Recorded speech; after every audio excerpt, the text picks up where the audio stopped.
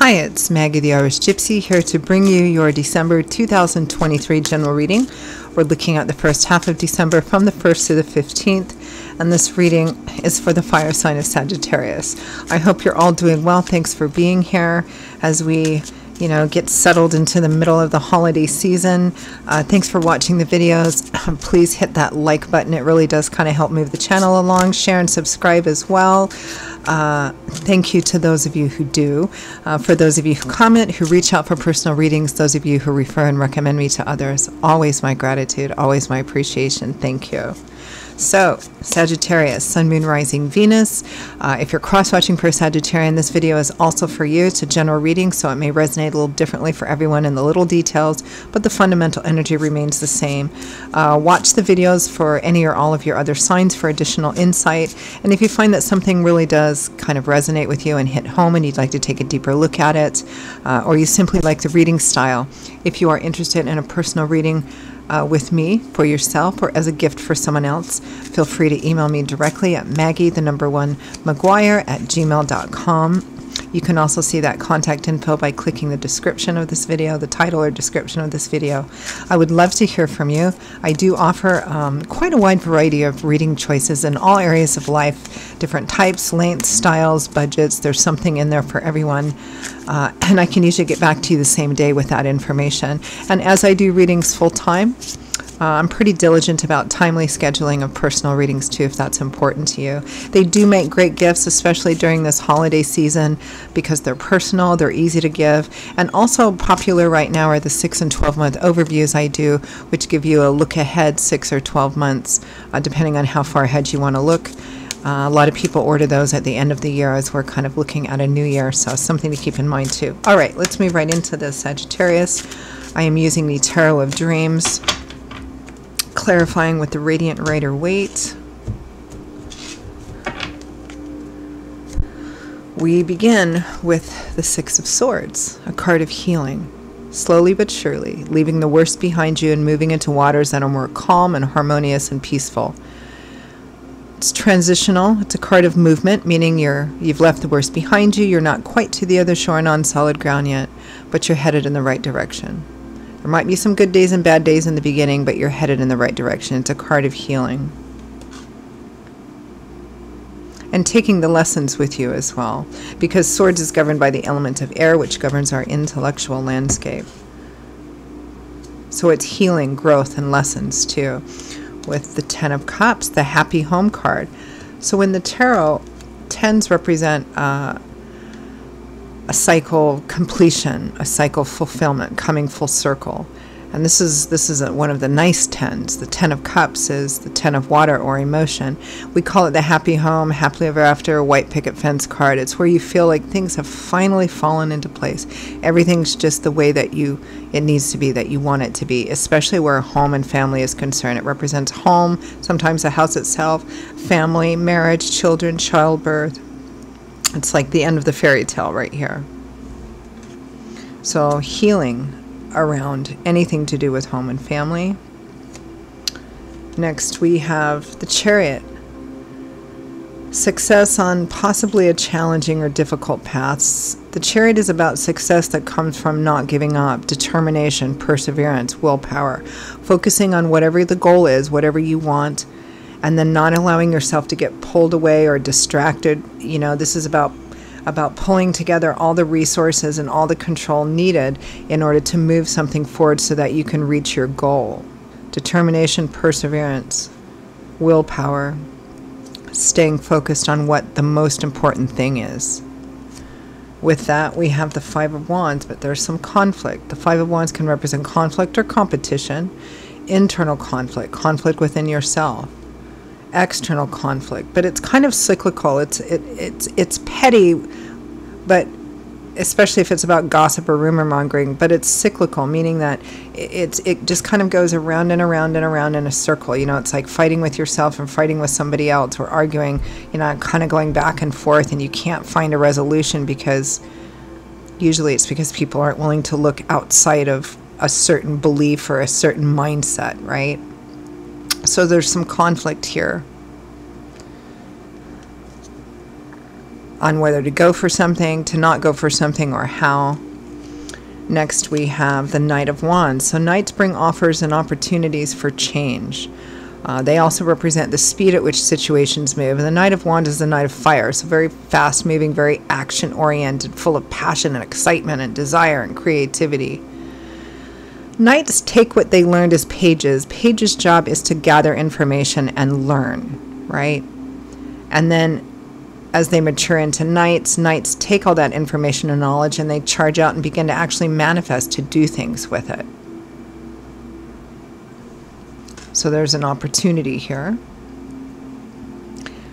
Might be a fast-moving opportunity. It might be an opportunity with a short window, meaning there's a limited period of time in which you can take this opportunity. With justice, truth, honor, morals, ethics, doing the right thing, because that's reflected in the outcome. Not what you wish or think about or what you wanted to happen, but what you actually do, what you choose, what your actions are, right? That's what justice is based on, what we actually do and choose. There's an opportunity here to do the right thing. And whatever the outcome of this situation is, it's going to depend on your own choices. There's an opportunity here, and it's an opportunity that brings healing. You may be conflicted, some of this conflict with that Chariot. You know, the Chariot is a fair amount of energy. It may be that you worry that moving ahead on whatever this is may be too hard or too difficult.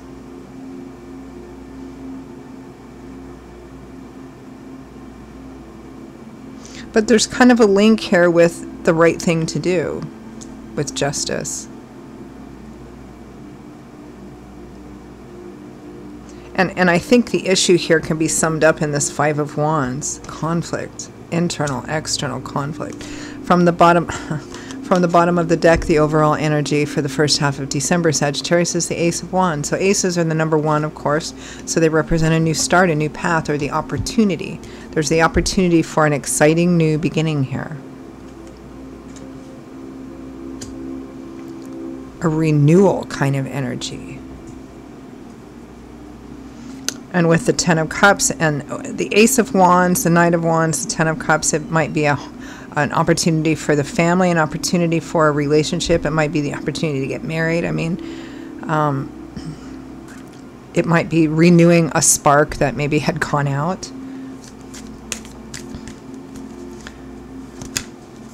Let's clarify the Ace of Wands.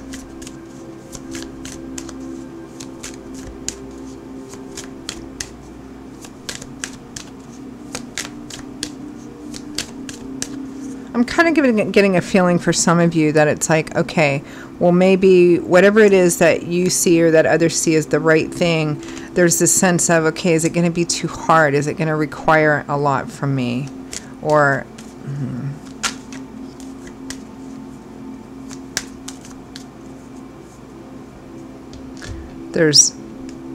conflict is usually based on fear of some kind, so. Okay, we have the King of Wands with that Ace of Wands. That's you, Leo, Aries, Sagittarius. Could represent another fire sign for some of you. The Hanging Man, interesting because this is very similar to your sister sign, Aries. Not taking any particularly decisive action yet. Maybe seeing things in a different perspective, from a different position. Watching something play out, seeing things from a different perspective. The Seven of Pentacles, looking at your motives for something. What do I have? What efforts do I put in? What do I have to show for it? What do I hope to gain? What's my goal? What's my purpose here? Kind of an internal reflective. Again, this whole reading is, there's an opportunity for healing, for renewal here in a situation that's been difficult, but there's conflict as to whether or not you, or perhaps the other person, or both of you together, are willing to do what it takes to move forward. That's kind of the gist of it. No matter how much we clarify, that's pretty much the gist of it. And kind of evaluating, you know, what do I have to gain? What do I have to lose? And which is more important to me? Six of Swords and Ten of Cups. Healing and the Happy Home card.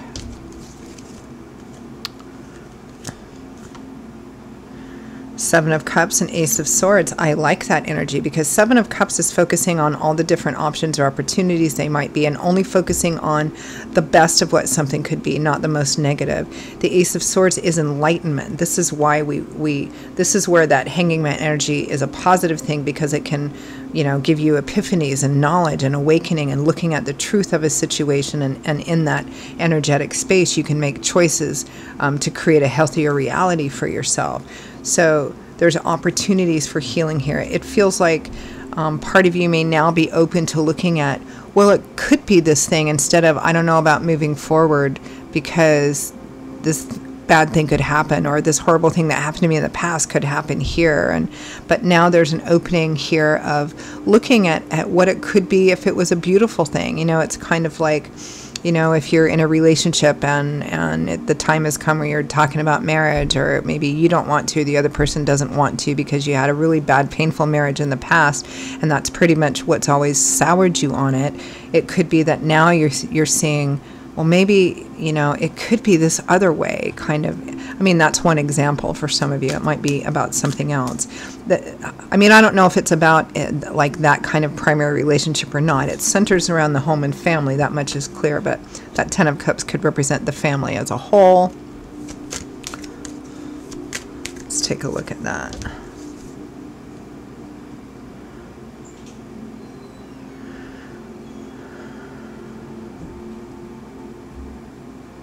The World, the Three of Cups. The World is a card of graduation, of final ending, so you can move on to the next stage, because it's the last major arcana card in the tarot. And the Three of Cups is party, celebration, social energy, positive connections in your community, celebrating. It might be marriage for some of you. It might be buying your first home for some of you.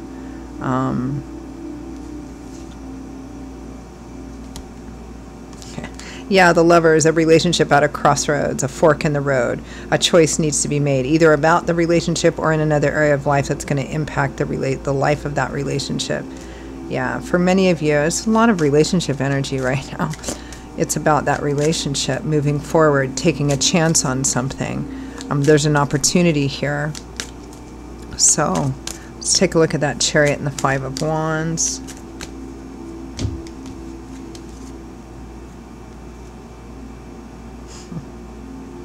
This is so similar to Aries reading. The Wheel of Fortune and another Knight, the Knight of Swords, and the Two of Cups. Again, this is almost exactly the same as Aries, right? There's definitely a relationship central here. So the Knight of Swords and the Wheel of Fortune. Spirit, I mean, this is a divine opportunity. It's quite clear that God, Spirit, Angels, Guides has brought an opportunity here to act, to move forward in a very decisive way.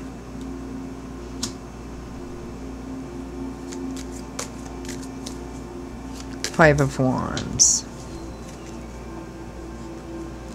Two of Wands, the Chariot, and the Ten of Wands. Yeah, so that's the source of the conflict here. Is it going to be too hard? Is it going to be too much? Is it, you know, am I going to be taking on a heavy burden? Is it going to consume me? Is it, you know, fill in the blank. Fears. Knight of Wands. So we have that Knight of Wands, and the primary theme was that Ace of Wands, very excited, fire, new beginning energy. And when I was shuffling for the Knight of Wands, the Ace of Wands popped out. Boy, it's like Spirit really wants you to move forward on this opportunity. Like, the sooner the better. What else just popped out? Justice, again, which it already has with it, Justice. It's like Spirit is doing everything but screaming in your ear. This is the path. This is, what's that from The Mandalorian? This is the way. This is the way. This is the right path.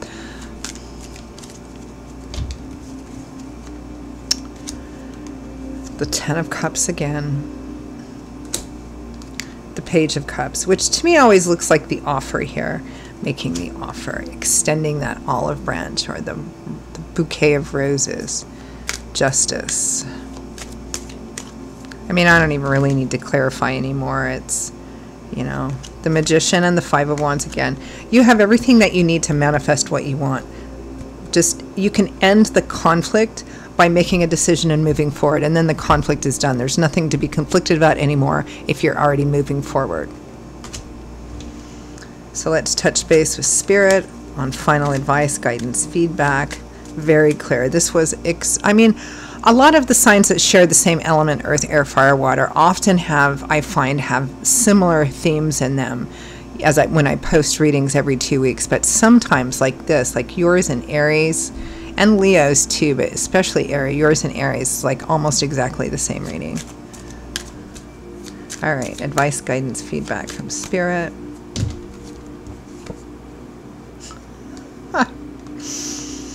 The Knight of Wands again. The Knight of Cups, of water, of love. Spirit is saying move forward. Nine of Swords, the Moon.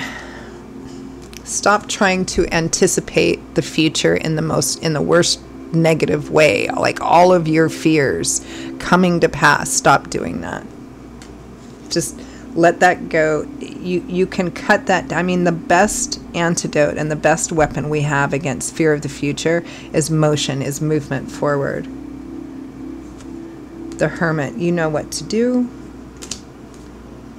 The Ace of Cups, a new beginning, that renewal is right in front of you. Emotional, we already have the Ace of Cups. Here's the Queen of Wands, we already have the King of Wands.